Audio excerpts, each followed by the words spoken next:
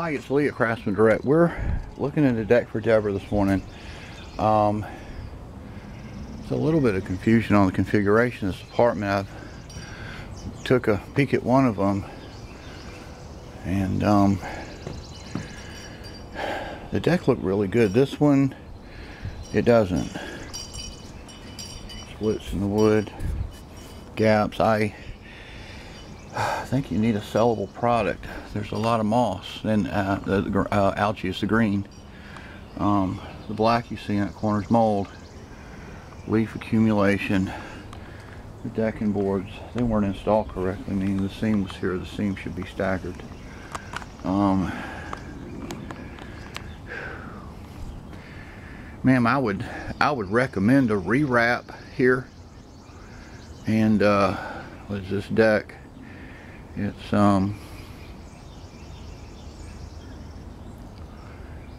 probably 12 by 15. Spindle sets off code that can exceed 4 inches. The flower boxes, I think if you have them, they should look nice. I would take them down, put a flat decking board on the top. This one doesn't look as bad, but I don't particularly like furniture like that. I mean, pots are different. You put a pot on something, a decking board, and let me peek below it. Feels good, meaning it's not moving. You know, stuff like this.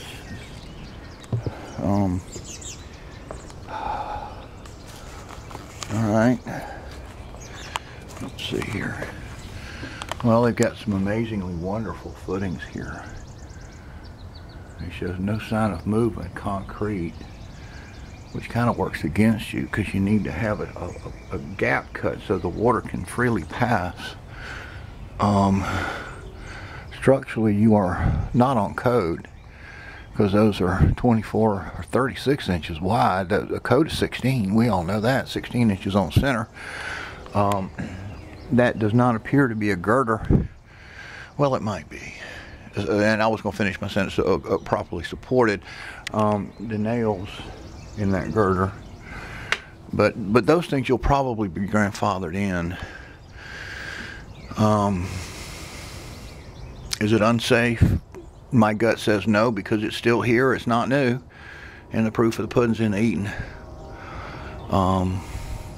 But at a minimum, I would probably do a decking board rewrap and a new rail, because that rail's dangerous.